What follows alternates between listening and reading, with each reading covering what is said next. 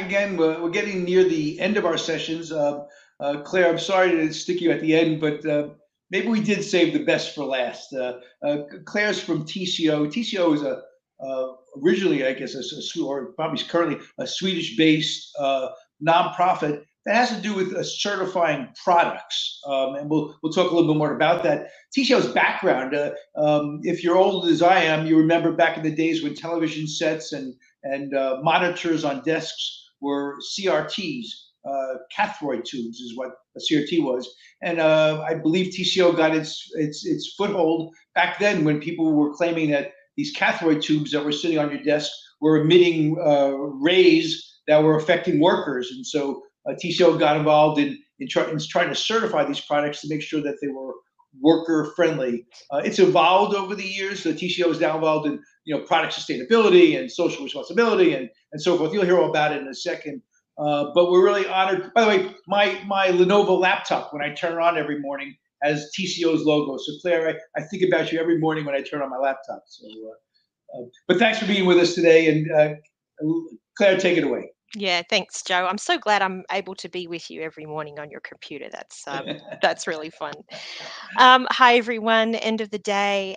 Maybe we can zoom out a little bit on this topic of sustainability that has been pretty much in every conversation during the conference, which is fantastic. Really, I think we're all seeing this boom in engagement around sustainability, and clearly, it's no longer an option. So I thought what might be interesting today is kind of take a little broader view about sustainability in the IT product space. As a certification, our role is more upstream. So we work with the big IT brands, manufacturers, but also with the end users, the purchasers, and really help them understand where their efforts are best spent. And we'll take a little look at that during our chat today. So, just for context, as Joe mentioned, we've been around for a while. We celebrated just on 30 years last year of certification of IT hardware. So, we have a really robust set of criteria that covers environmental and supply chain social responsibility. So, we're talking about ILO conventions, forced labor, those kinds of issues. We have a system of independent verification, which I think is critically important in such a complex product category with such a widespread supply chain. So we have independent verification of all the products that we certify as well as in their factories. And that's an ongoing system. We've got to remember with sustainability, as we know, that this is a journey. It's all about continuous improvement. We want to be finding action items in the factories. We want to be finding issues that need to be dealt with and constantly evolve the progress. And in doing so through a certification, it allows us to get that level of transparency and accountability for maintaining that compliance. We have around 3,000 plus certified models from about more than 20 brands right now. So you can go to TCO Certified and find them all on our product finder. So just for scoping, we deal with four main areas in our work at climate, circularity, responsibility in supply chains, and safer materials. And those are all really interconnected, as we know, and particularly when we start talking about ESG. So I think a lot of us would agree that sustainability is kind of at an inflection point right now. If you're anything like I am, my LinkedIn feed every day is just blowing up with sustainability initiatives, white papers, conferences, you name it, which is great, and it's lovely to see the ITAD's getting so engaged in this topic as well. Um, why are we at this point? I think the climate crisis has become more and more evident with every day. We also know that e-waste is not reducing, it is in fact increasing, and it's going to be almost doubled by the early 2030s. So that's particularly troubling. And particularly when we think about, the idea of shredding new products or lightly used products. I think the regulatory space is a critical point here, and particularly those of you in the EU. I know you're heavily involved in a lot of the new disclosure rules coming up around supply chain, the Green Claims Directive that's now on the table. Also in the US, we're looking at some, the Inflation Reduction Act has a bunch of new regulatory concerns around sustainability. So regulations are helping drive a lot of the action. I think there's also a deeper understanding of how much of our sustainability impact, particularly on carbon, is embedded in the supply chain. And IT is no exception. And we'll look at that in a little minute. But we've got a whole bunch of stakeholders that are starting to get their heads around this, either being driven by regulations or a feeling of corporate good citizenship. They're wanting data, as we know, and data is we all want data. But as I think I mentioned in an earlier panel today, data, it's this thirst we can't quite quench right now. There's no singular solution that gives us great data. The risk here is that we take our eye off the real ball, which is reducing emissions. From the end user perspective, we need to give them strategies that really push those emissions down, even if we can't measure perfectly yet. So, as we like to say here in the United States, we need to be able to walk and chew gum at the same time. And finally, greenwash. And believe it or not, it's alive and well. And I think we need to be really mindful of the claims that we're making in the marketplace, whether we're a brand, an ITAD, or anywhere in between. We need to have some humility and some deep understanding that we are not at a sustainability point yet where we can claim, no negative impact. So I think credibility, understanding what's real, is really important to our progress. So let's look at this idea of carbon emissions and what's happening in IT. We've done quite a bit of research in this space to understand where do we need to be targeting our efforts. And this is really interesting, right? We've got upwards of 80% of the lifetime emissions from an average notebook computer in the manufacturing phase. This is where we need to be targeting. But if we look at it from the end user perspective, so many of them are focused on the use phase, the idea of buying a new, more energy efficient product. There's this widespread belief that that's going to drive down emissions, but that's only around 13% of the lifetime emissions. So we really need to do a lot of education and a lot of myth busting here on where do we need to be targeting our effort. And our research also shows that if you focus as an end user on buying that more energy efficient product, the incremental improvements in energy efficiency, speed, and the like are very small these days. Machines are widely, they're pretty fast. They are fairly energy efficient. So we're not getting that. In order to compensate for those lifetime emissions in the supply chain, the numbers are somewhere around, we have to use that new product for somewhere around 40 years. And I don't know about you, but I don't even know if I'm going to live that long to compensate for those emissions. So our conclusion is the best bet is to get more life out of the product you already have. And when you're buying new products, yes, use a certification like TCO certified, but talk to your ITADs up front. How can we plan up front for extending the use of what we're already buying? Because that's where the dialogue needs to happen. Make this part of an emissions reduction strategy. Longer use, buy refurbished, plan on refurbishing your own product. So we have a little myth busting to do around this issue. This is the question we always get. The best approach to sustainability is to buy products that are more energy efficient, right? So we have to do a lot of re-education of the procurement community on this topic.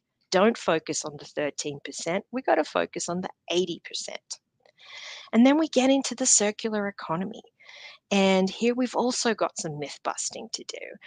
A common question is, we send all our used IT equipment for recycling, so we're helping to drive the circular economy, right? So here we've also got to educate them on recycling is not necessarily bad, but there are emissions associated with that.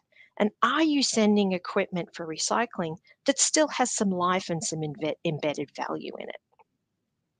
So we've created a very, very simple inverted pyramid of priorities here.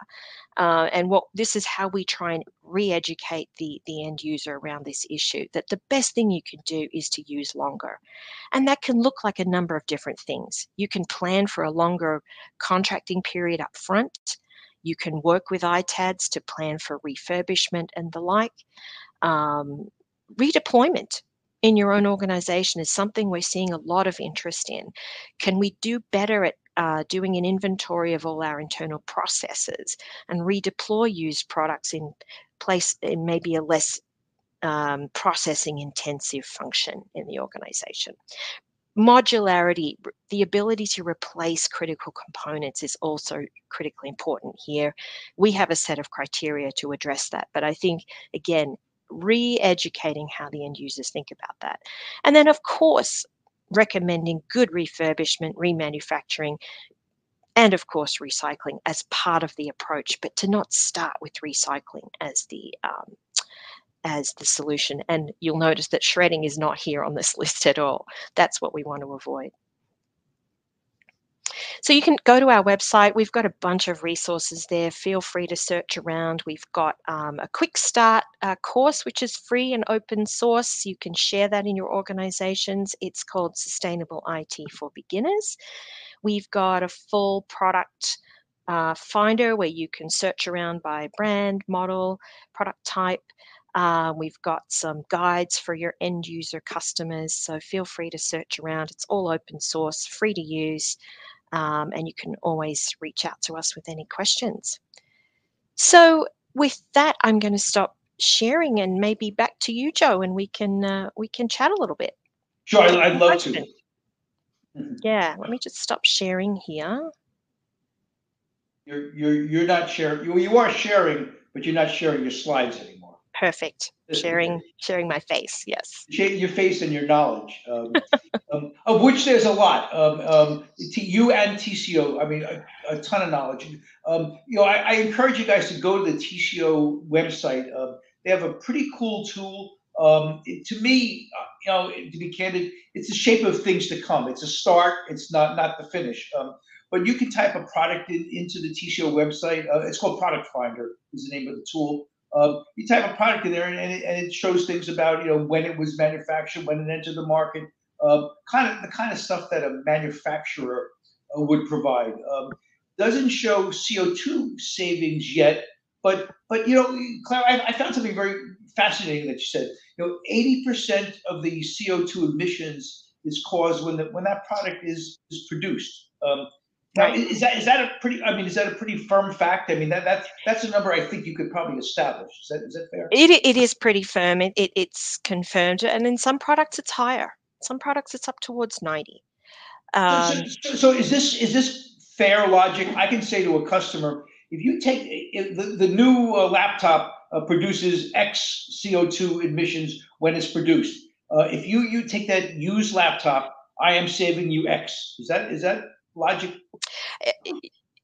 Yeah, I mean, whether we put hard data on it or not, but I think, yeah, we have some data around that. If you extend your use phase from 3 to 4 or 4 to 5 years, I don't have that in my head, but I'm more than happy to provide those percentages to anyone who might be interested in kind of using this towards the end users to kind of, wake up their awareness on how that even one more year of longer use really impacts those lifetime emissions.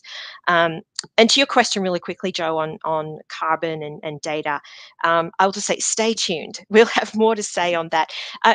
And I just want to point to, we're all very fascinated by quantifying this, right? What is our scope 3? What is our product carbon footprint? It's kind of like the golden goose for a lot of end users, as well as all of us on the call today. It's notoriously difficult to get right. There's a few different methodologies out there. Industry's tested them all. We've tested a bunch of them. There's a lot of inaccuracy around them. That's why we've been quite deliberate in researching this before coming out with anything. A lot of the calculators out there today don't quite take the use phase into account. And we also need to make sure that we're taking into account the carbon intensity of the energy where the products are going to be used. So there's a few variables that we need to get into a calculation tool, but stay tuned. We might have some more to say on that in the coming weeks and months.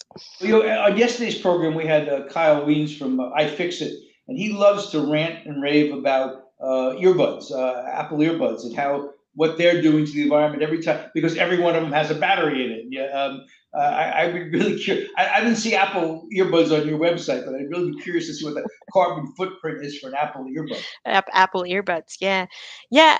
I think, yeah. You mentioned batteries. That's a really interesting case here. And talk about greenwashing, right? That we found batteries, particular, was one topic that there was a lot of kind of declared battery cycle numbers going around all kinds of products, declaring, that a computer could run up to 700 full battery cycles before it needed replacing. We thought that was pretty amazing, so we went and tested it and came out to about 300. So if you think about that from an end user budget perspective, buying IT inventory, that hits the money, right? That really has a financial impact as well as a sustainability impact. So, again, transparency, verification, getting proof of what the claims are. I think that's really what we need to all be mindful of, is getting that independent verification in place. And that's what you guys are. I mean, you guys are the independent verifier, because I mean, you kind of are in a unique spot as far as our industry is concerned. Yeah. You talk to the dreaded manufacturers, the brand holders. Those are the guys that we've been competing with for so many years. But you talk to them, and Lenovo, I think, seems to be pretty open in a lot of ways. Some of the information, at least it looks like the information they're providing to you, is wide open. I wish some of these other brand holders would be open and share that information. We talk to everybody, Joe. So we we talk to all the brands. We talk to a bunch of researchers. We talk to a lot of purchasers. Happy to join the ITAD community on the periphery, at least.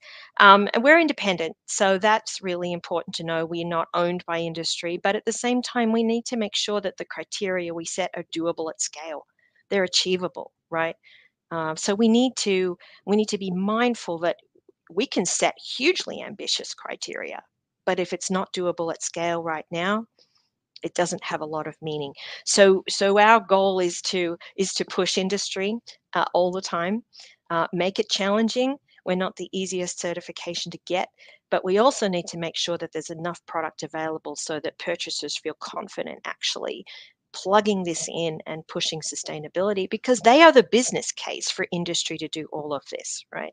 If we go back to the linear economy, IT industry got really good at making a whole bunch of great products, low cost, and delivering them to us more frequently than maybe we should be having them. So this is changing mindsets. This is changing business models. It's not going to happen overnight, but it takes a village. So we all need to be focusing on that 80%, doing it credibly, and focusing on this incremental improvements.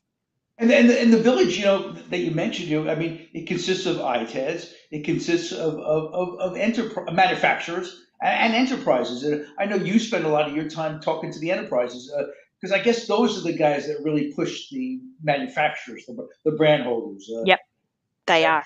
How are those conversations? I mean, give me you talk to ABC. I won't mention ABC, not ABC television, but ABC Enterprise. Yeah. What do you say to them? What do you say to them? Yeah, so we always ask you, what are you doing on all these topics, everything from social responsibility through to energy efficiency, carbon. Um, they The challenge for large enterprises, public or private, is the lack of insight into the supply chain. And I think what happens then is that because it's so complex, there's so many layers, they don't have insights, they don't have access to the manufacturing or the supply chain. So I think they kind of go back to relying on what industry declares to them. And I think that's very, very common. Um, we know that because of the complexity of this category, there's a lot of shortcuts, there's a lot of workarounds, there's a lot of loopholes, right? And this is what our system is designed to kind of plug, if you will. Take something like working hours, right? I mean, places like the UK, Australia, we've got a big effort now on modern slavery, ethical supply chains. Mhm. Working hours in IT is a big challenge. right? If you say, well, the factories have to abide by local law for maximum working hours, well, in China that's 48 hours. We know that we've got hours way over 48 in a bunch of different In the geographies. U.S., I think it's about 20 hours a day. Right, We right. work pretty hard over here. Yeah, yeah. So things like that are, that's where you encourage large enterprises to don't reinvent the wheel. Use what's there because we're in there and we're holding them accountable to things like the maximum 60-hour work week. So I think what we also encourage purchasers to not do is to kind of get more ambitious and create their own criteria. A classic example of that is recycled plastic. It's a favorite topic of a lot of purchasers. Like we want everything we buy to have 100% recycled plastic, not knowing that from an industry perspective, that's really, really hard to do at scale. Getting that polymer, getting that quality of plastic at scale, at the performance level that needed, we're not there yet. Mhm. So if you go and ask for something different as a large enterprise, you're throwing off a whole production line. You're throwing off a whole bunch of efficiencies and creating potentially more emissions by shifting supply. So I think use what's out there.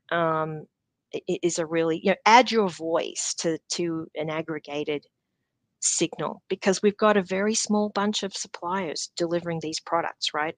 Multiple brands will work with the same suppliers. So we have to give this aggregated signal into the supply base. Mhm, mhm. Yeah, I'll tell you, I find it funny, not funny, interesting. You use when you talk to enterprises, you say, they listen to industry. Um, I wouldn't use that word. I mean, because industry to me, ITADs are part of the industry. They listen to manufacturers, they listen to brand Listen to holders. the brands. Yes. The brands, they don't listen to us that much. The brands say, "Don't worry about it. In 3 years, we'll take it back. We'll get you a new one." And that's what they hear, and they don't hear, what the environmental impact is when they agree to that deal. That's true, and I kind of don't want to throw brands under the bus here. But There's they're a your customers. Not for that, but not for that reason. The reason I say that is because because we talk with them all the time. There's a lot of very deep work going on at a lot of brands around this issue. It's really complex, um, and don't and geopolitical concerns, right? These are global supply chains right now. There's a lot going on in the world, as we know. So that's also on the minds of the brands and the manufacturing base as well. So it's hugely complex. There's a lot of us. We need to be transparent with each other and have sustainability as the stakeholder is what I like to say. Let's be true to sustainability as our driving force. Um, yeah. I'll tell you one last thing, and then we'll kind of get to some closing comments. But so I mentioned the product finder tool that's on the TCO website. So I mean, look at that, guys, because my guys and gals, because my vision of the future, is where an end user, a customer gets a product. It has a QR code on it. They scan that QR code. It calls up data similar to that's in the product finder. But included in that, besides when it entered the market, might be the repair manual, might be where you can get it fixed, might be who the authorized ITADs are who can take this and put it back into productive use. It'll have the CO2. It'll have when the data was wiped on the drive, when it was put back into productive use, and then finally when it entered the landfill. All this information, the more transparent, the more available it is to the consumer, to the end user, to the guy who uses the stuff, the more valuable it's going to become, and honestly, the better it is for our planet. So, I think TCO has taken a really big step in the right direction. I think we need to kind of take all these silos of information, put it together, and share it with the consumer. Yeah, I think that's a great idea. And one thing I just wanted to add is there's a really important player that is really the brands will tell you the same thing, is the resellers. The channel partners for the brands are really not very well aware of sustainability and the more sustainable product options that they have. And the resellers are so often the interface with these large enterprises. The brands have understood this, and I think there's a fair amount of education going on in the channels about what options buyers have. But for those of you who are maybe involved with resellers, or maybe even have a ITAM, ITAD combination offering, that's really important. Educate the resellers on sustainability topics. Just full disclosure, we're starting to offer something to resellers where they can have an API that connects them to our product finder, so they can list products that have our certification on their website and in their e-catalogs. We find just giving that direct access can help them just offer those more sustainable options to their customers. Yeah, that's great. I mean, that shows the kind of community member you are. What TCO is doing to help the community. So thank you for that. That's great, and thank you for being here today, Claire. Thanks so much. Thank you, John. Thank you, everyone. And by all means, and we are a little new to the ITAD space. We're learning, but you're so important to that end user conversation that we have up front. So we want good recommendations to give to them. So thank you for educating us and bringing us into the community. Thanks. Well, hopefully you'll stick around for some of the networking sessions, so we can all get a chance to one-on-one with you. So sure. Thank you, Claire. Thanks, everyone. Thanks. Just some quick closing comments. First of all, when I finish these comments, we're going to you'll see the networking link on your portal light up. Feel free to click on it. You'll get one-on-one sessions with everybody. The other thing, the expo. We have if you click on there's another link up there for expo. We have some really good content that's going to be open through past midnight your time, European time tonight. So feel free to kind of get into the expo, look at some of that content. It's good stuff that you can share with customers. So take a look at that.